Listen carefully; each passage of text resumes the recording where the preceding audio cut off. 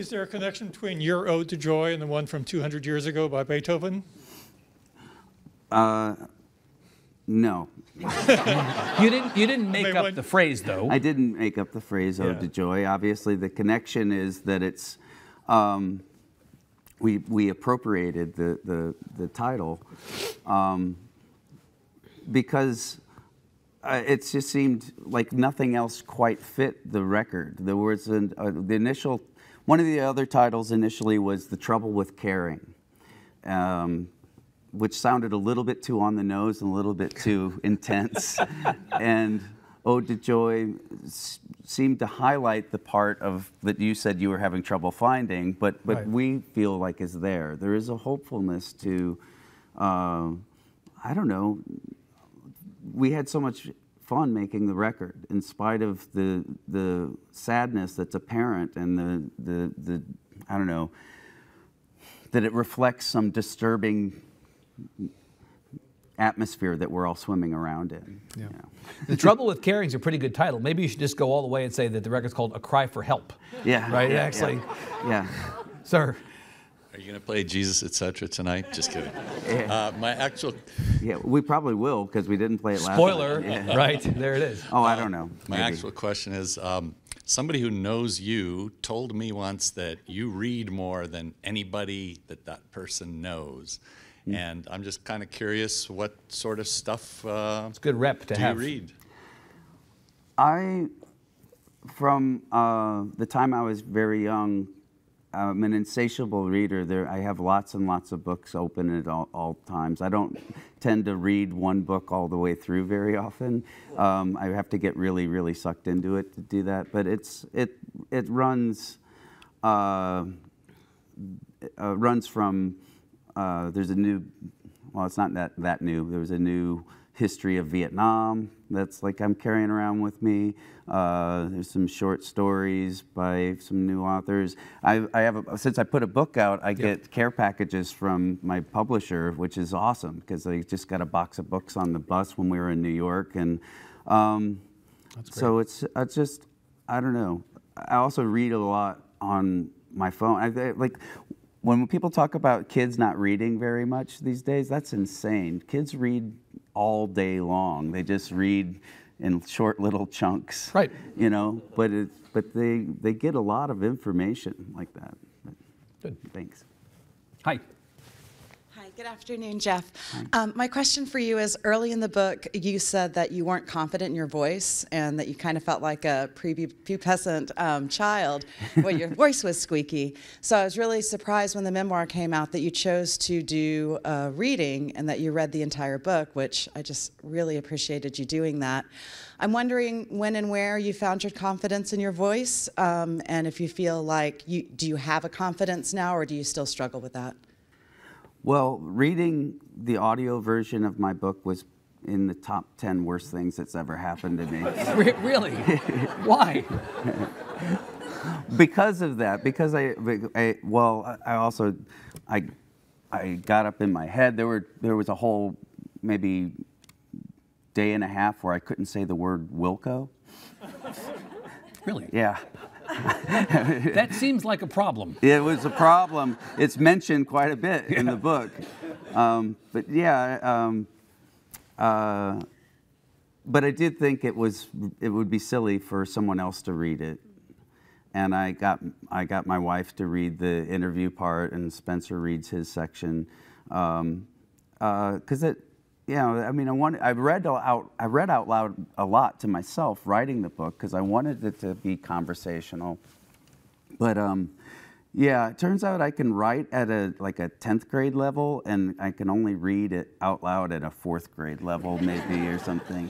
Somehow you got over the line, I think. So Thank good. you. Last question. Hi. I've been thinking a lot about the word and the word but, and I've had a lot of therapists tell me over the last few years that if I could say things like, I'm hopeful and anxious instead of I'm hopeful but anxious, that my life would change. And today I was driving and I was listening to Pi Holden Sweet, and I was listening to the first line, there's a whisper I'd like to breathe into your ear, but I'm too scared to get that close to you right now. And I was thinking about that phrase and how it might feel different if it was and instead of but.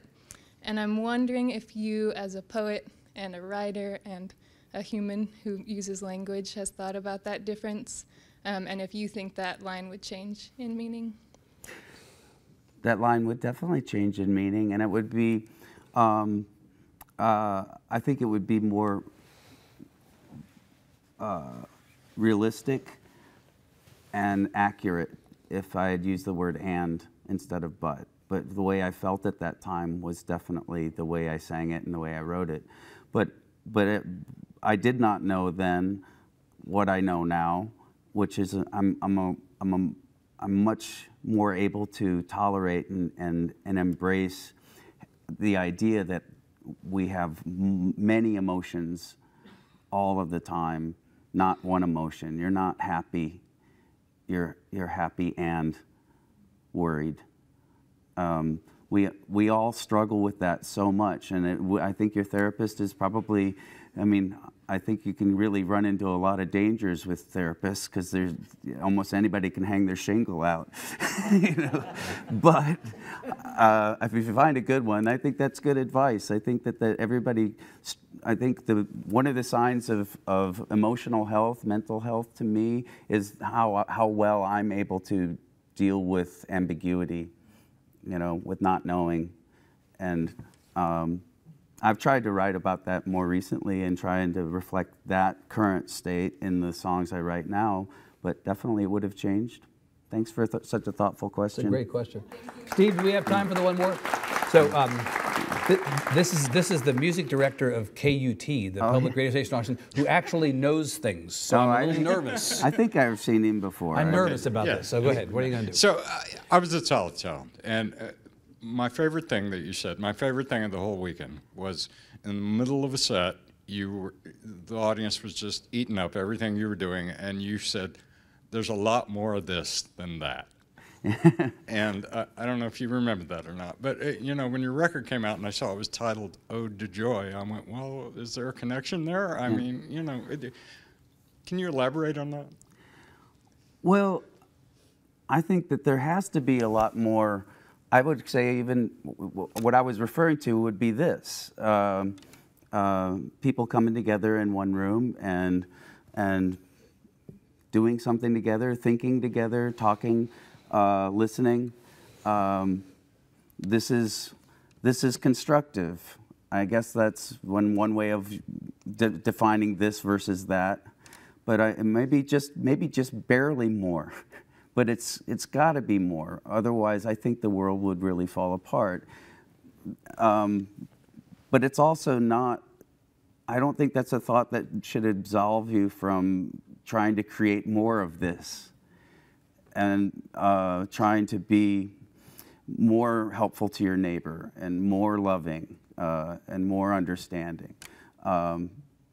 Because I worry sometimes that we can use that comfort, the knowledge, the belief that we've taught ourselves that there are a lot more good people than bad people.